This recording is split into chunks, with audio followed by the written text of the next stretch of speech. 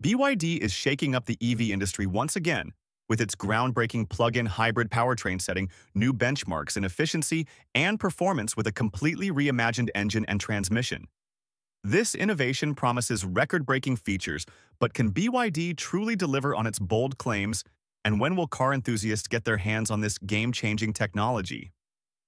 Just a few months ago, BYD introduced its fifth-generation DM plug-in hybrid powertrain, a true game-changer in the world of electrified vehicles available in three distinct variants: the efficient DMI, the high-performance DMP, and the rugged off-road DMO. This powertrain redefines hybrid technology with its staggering thermal efficiency of 46.06% that is unmatched, and it boasts the world's lowest fuel consumption at just 2.9 L per 100 km with an astonishing driving range of 2,000 E. This hybrid system is the result of years of development meticulously designed alongside BYD's cutting-edge battery technology. The first lucky models to receive this innovation are the sleek BYD Kin L DMI and the sporty Seal Aero 6 DMI. Before diving into these exciting new models, let's rewind and explore how BYD became a powerhouse in electric mobility. Founded in 1995 in Shenzhen, China by Wang Chan Fu, BYD originally specialized in rechargeable batteries.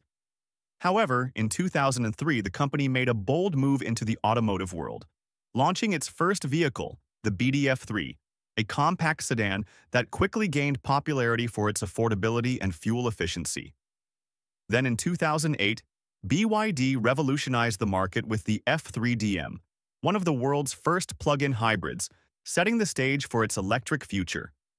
Meet the BYD Kin L DMI and Seal 06 DMI.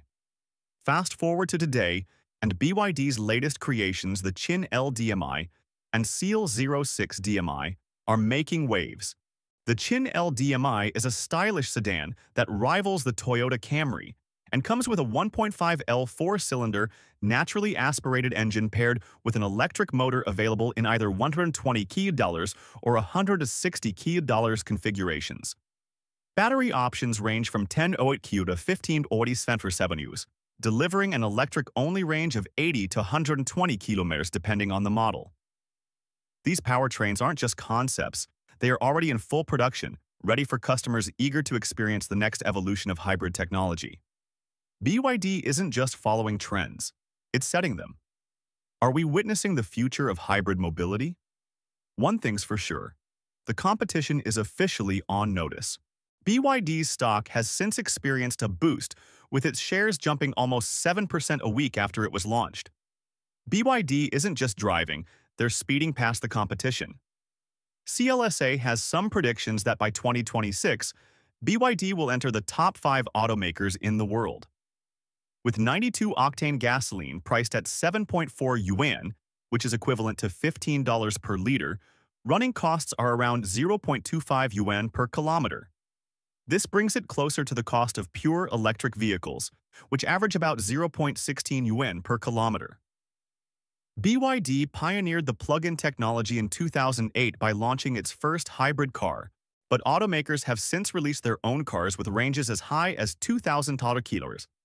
For example, on May 24th, Li Auto introduced the L7 boasting a 254-kilometer range, fuel consumption of 3.8 L per 100 kilometers, and an engine thermal efficiency of 41.8%.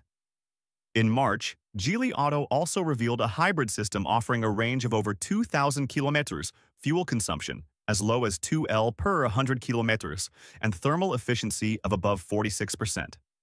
Aside from local brands, BYD is also competing with Toyota and Honda.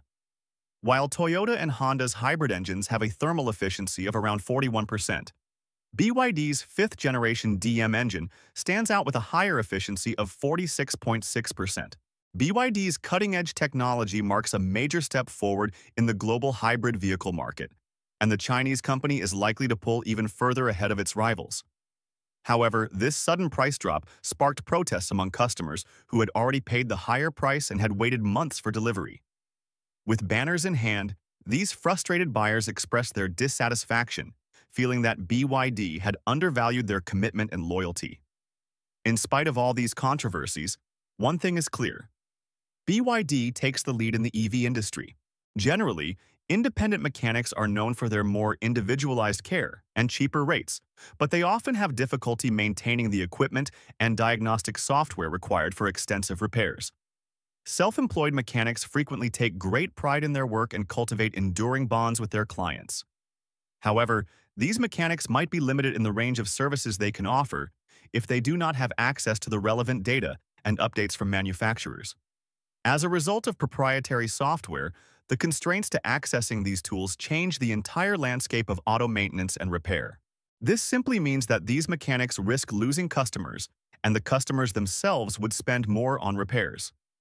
The auto repair landscape is evolving and not necessarily for the better.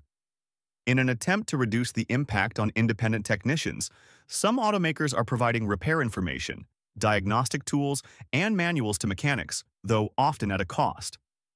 This helps repair shops service EVs, but limits free access. EV companies also perform many repairs remotely through software updates, reducing the need for in-person service. To fill these gaps, some deploy mobile technicians.